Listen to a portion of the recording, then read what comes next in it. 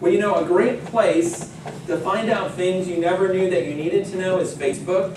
You know what I'm saying? If you're not on Facebook, these 3 examples might give you enough evidence to stay off of Facebook. Now, you made a good decision not to be on Facebook. But the first thing that I learned that I didn't know that I needed to know was how to clean a rusty car bumper with a bottle of Coca-Cola.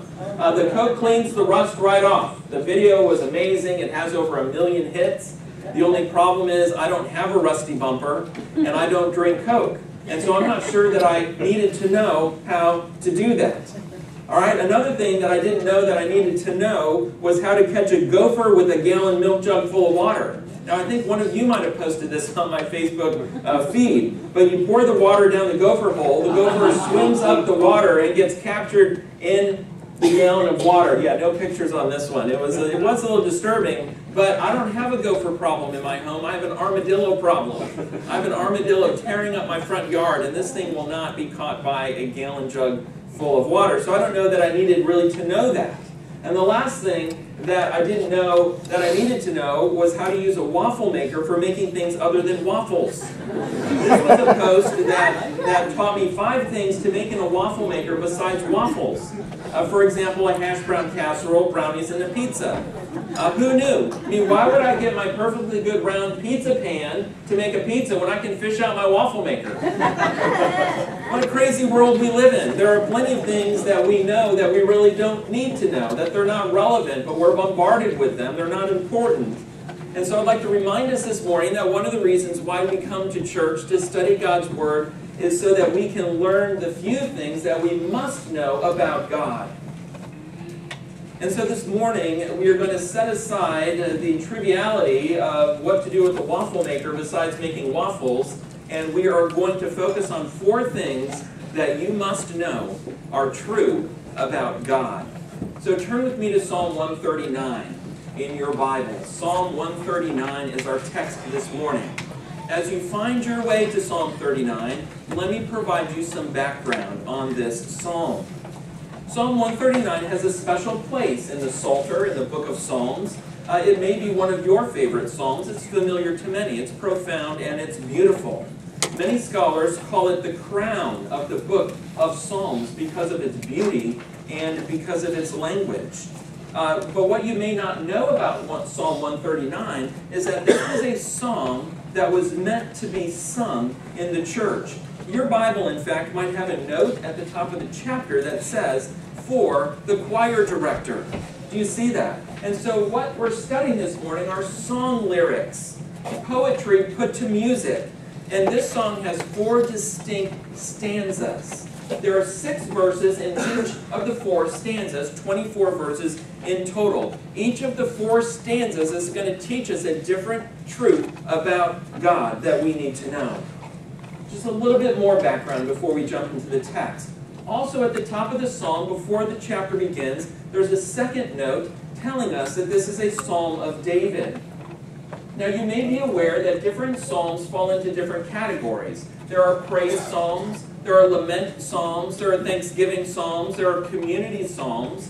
Well, Psalm 39, many feel, falls in the category of being a royal psalm.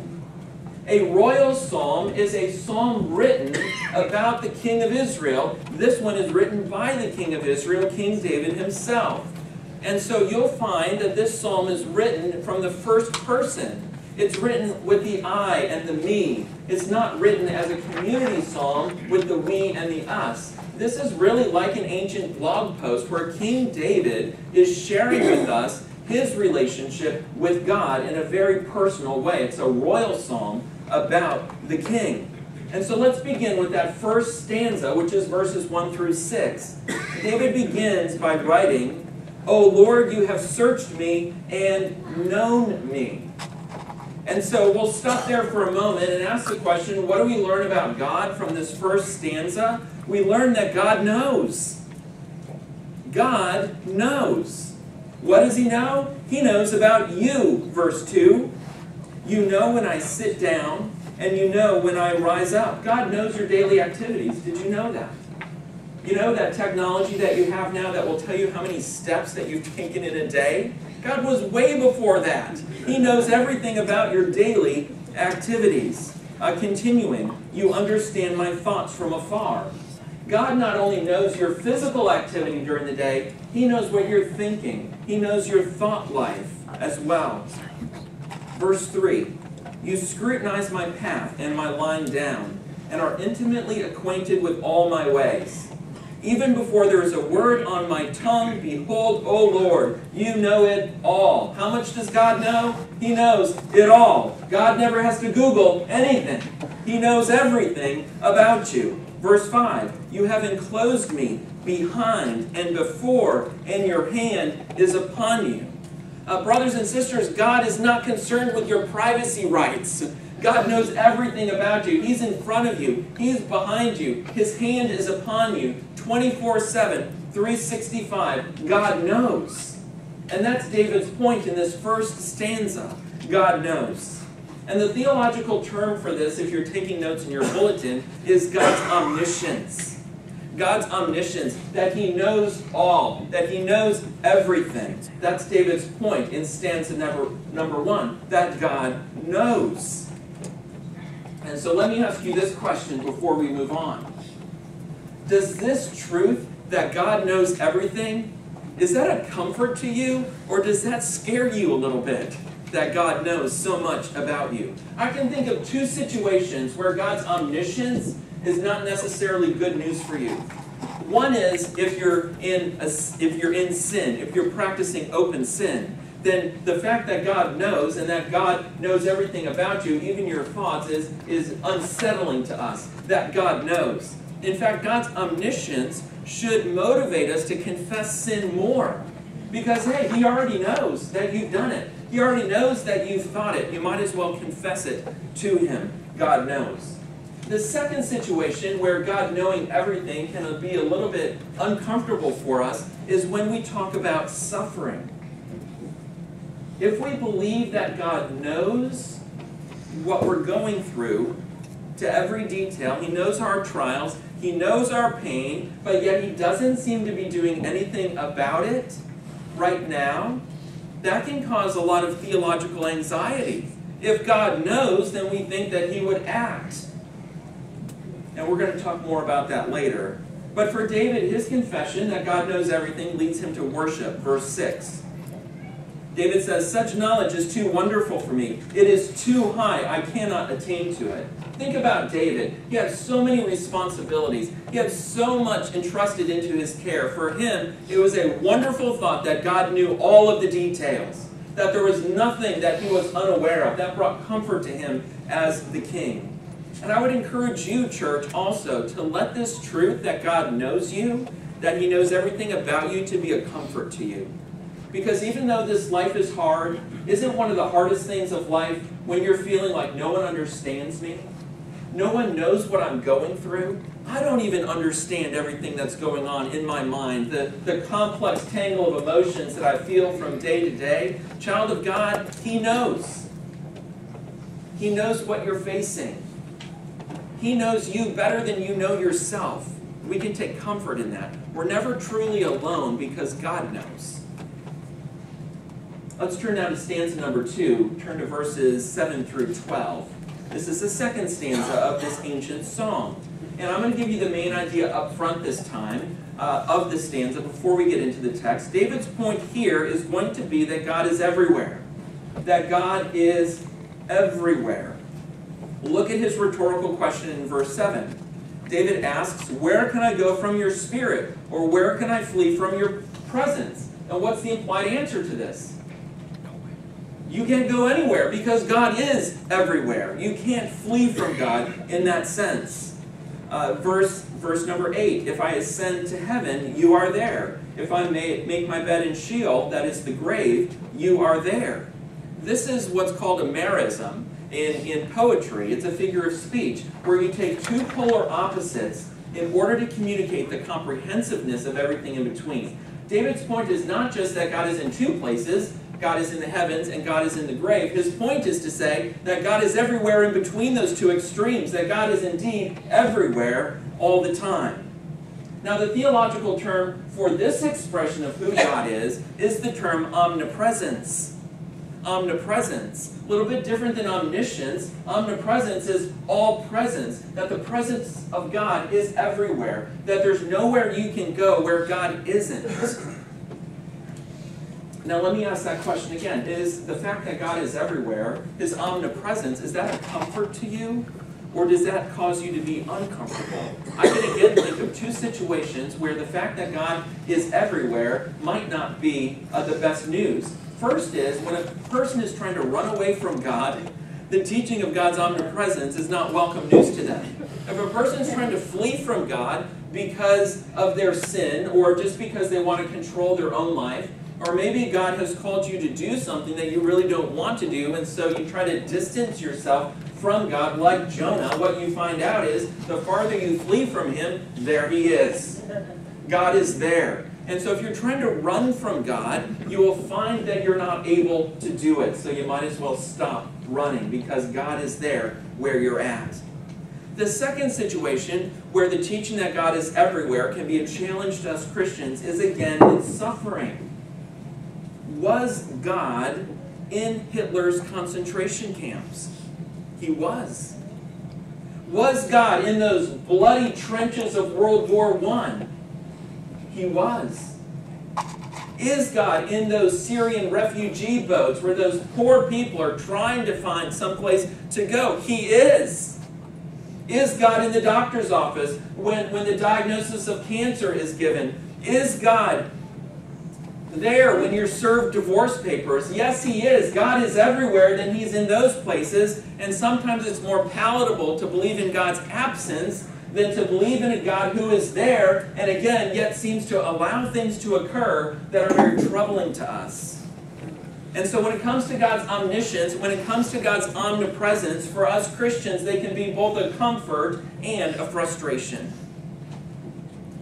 But even though we might not fully understand how God works in all of these situations, the presence of God certainly is a reason for us to worship Him. David continues in stanza 2, in verse 9. If I take the wings of the dawn, if I dwell in the remotest part of the sea, even there your hand will lead me, and your right hand will lay hold of me. If God is truly everywhere, then He's always available to help you. He's always available to put His hand on your shoulder and to help lead you, if not out of the pain, at least through the pain. Because God is everywhere, He's always available to help us. Verse 11. If I say, surely the darkness will overwhelm me, and the light around me will be night, even the darkness is not dark to you, and the night is as bright as the day. Darkness and light are alike to you. Here David represents evil with darkness, and his point is that the presence of evil is always overcome with the presence of God. And so God's presence is a reason to worship. Now the third stanza, the third verse in this song, verses 13 through 18. These are probably the most famous. I'm sure you've heard these before. They're precious words for us, for the church, starting in verse 13. David says, for you formed my inward parts. You wove me in my mother's womb. And so we already see in this third stanza that there's a different tone. David is no longer talking about who God is and His characteristics. Now it seems like he wants to talk about what God has done. His abilities, His works. Verse 14. I will give thanks to you, for I am fearfully and wonderfully made. Wonderful are your works, and my soul knows it very well. And so what we learn in this stanza is that God is all-powerful. That God is all-powerful. God knows everything. God is everywhere, but He's not a passive God. He's not a God who's inactive. But we have a God who does things, who works in the world. And the greatest illustration of God's power is not found in the miracle of the feeding of the 5,000. It's not found in Peter walking on the water. It's not found in all of Jesus' healing of the sick. You know, the Bible says that Satan in the last days will mimic some of those miracles and he will deceive many. But the one thing that Satan will never be able to do is to create life. The creation of life is an illustration of God's greatest power, because human beings have no ability to create life, and they never will. The universe itself does not have the power to create life. Chemicals in whatever combination do not have the power to create life. Supercomputers can only create artificial intelligence. They cannot create real life. And Dr. Frankenstein is fiction. There's no power, there's no entity that can create ex nihilo, out of nothing, except for God. The fact that God creates life is the ultimate illustration of his power, that he is omnipotent. The theological term for this kind of power is omnipotence, all power. God has all power. He is able to do what he wants to do. David continues, verse 15. My frame was not hidden from you when I was made in secret and skillfully wrought in the depths of the earth. Your eyes have seen my unformed substance, and in your book were all written the days that were ordained for me, when as yet there was not even one of them. And so not only does God have the power to create life, but David says it goes beyond that. Not only does God create life, but he sustains life. He determines the duration of life. He controls life and death. When you take your first breath, when you take your last breath, is ordained by God before you were even born. God has that kind of power. A few days ago, just this past week, I had the opportunity, I was invited in someone's home to minister to an elderly woman whose husband of 65 years is dying from a painful disease. And so I went into her home and I opened up to her Psalm 139. And we read stanza number 1. And I said to this dear woman, I said, God knows. God knows what you're going through. He knows the pain that your husband's in. God knows. You're on his mind. It breaks his heart. God knows. And then we read stanza number 2, and I said to this woman, I said, God is here in this house. He's here in this room with that hospital bed. God is here. They can't go to church right now. I said, you don't need to go to church. God is here. His presence is with you. His presence is everywhere. And we read the 3rd stanza. And I said, God is all powerful. God creates life. God holds life and death in his hands. He knows the days that are appointed for us. I said, you can trust this God. He knows. He's here. And he has life and death in his hands. And I hope that was a comfort to this family. I think that it was. But even as we talked about the fact that God knows, and that God is here, and that God has all power, the other side of that can't help but begin to be seen. And this woman in her pain, she said to me, if God knows everything, if he's here, and if he has all power, then why doesn't he lessen the pain? Why are we going through this? Why did this happen to my husband who was so strong all of his life? And I said to her, well, we have to go to the 4th stanza. Psalm 139 does not end with the 3rd stanza. There are 4 stanzas to this psalm. I said, this psalm is not complete till we go to verses 19 through 24. But unfortunately, these verses are the verses that are left out when this psalm is read. These are the verses that the church doesn't want to sing. The 4th stanza begins this way. Oh, that you would slay the wicked, O God. Depart from me, therefore, men of bloodshed. Psalm 139 takes a little bit of a turn, doesn't it? It takes a little bit of a turn. In this stanza, church, David lodges a complaint against God. Do you see it there? He shouts, oh, that you would slay the wicked, O God. It's vocative. He's emotional, and implied in this emotional complaint against God, David is saying, I know that you know all things.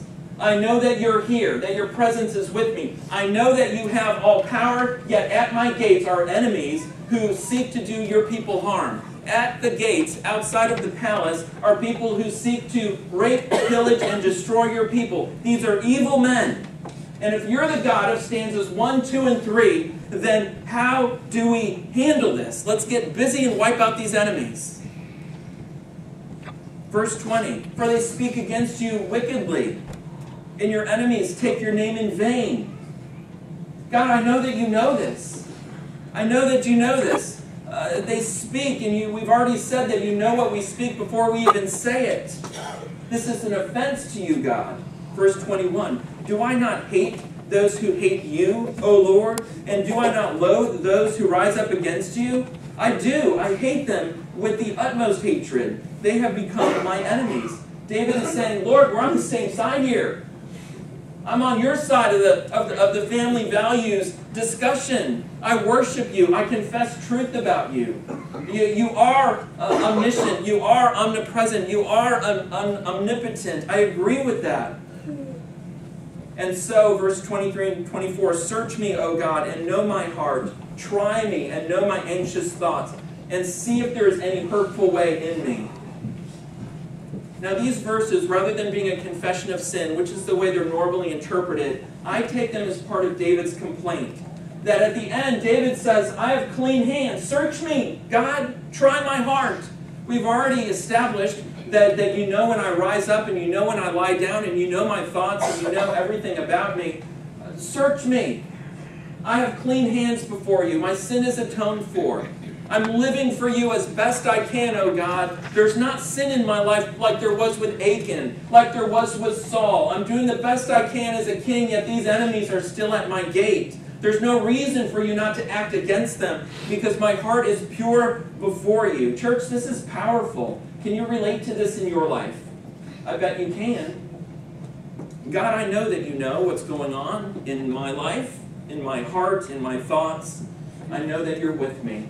I do not deny you. And I know that you have all power, but yet you have allowed such and such to continue to be at my gate, outside my house. Oh God, I know that you know all. I know that you're everywhere. I know that you have all power, but you have not allowed such and such to leave my life, and I wish that you would. I know that you know all things, and you're everywhere, and you have all power, yet you have allowed this to come into my life, and I don't understand why. This is David's complaint. We have people in our church, I know, who are looking for different jobs, and God has not opened those doors yet.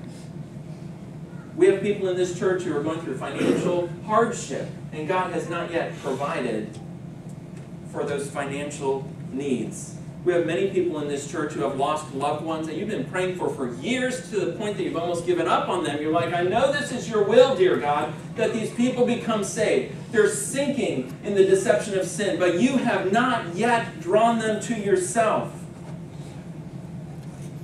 Here's what we learn from stanza 4, I believe. It's important. Are you ready for it? God's timing is different from ours. God's timing is different from ours. David's question, the dear woman I met with this week, and probably your question, is not so much, God, why don't you act? But our questions are really more, God, why don't you act now? It's not a question of God's ability, it's a question of God's timing. Dear Lord, we know that eventually the wicked will be defeated. We know that eventually the tears will be wiped away. But why does he allow the enemies at our gate now? Why doesn't God act more quickly? And so the lesson of Psalm 139, I believe, as you look at all 4 stanzas, I believe the lesson for you and I, which really leads to our application, is that we must trust his timing. You must trust his timing with the challenges that you have in your life. Trust his timing. And the 2 theological words that we need in order to trust God's timing are patience and endurance. God's timing is usually slower than our timing. And as we confess theological truth, it is true that God knows everything. Don't deny that. It's true. It's true that God is everywhere.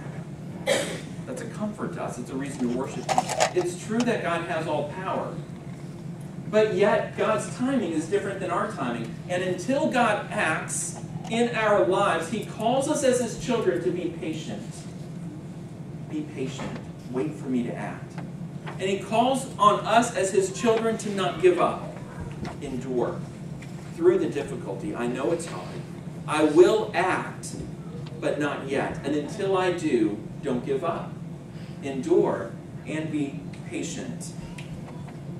David ends the psalm with a beautiful prayer at the end of verse 24.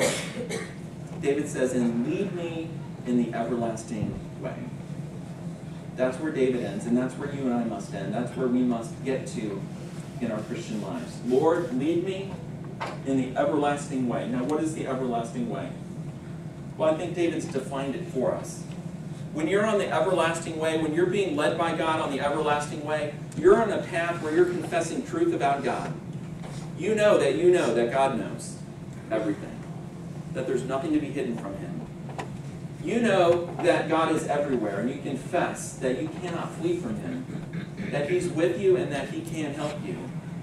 When you're on the everlasting path, you confess that God has all power, that he has ability, that he can act when he wants to act.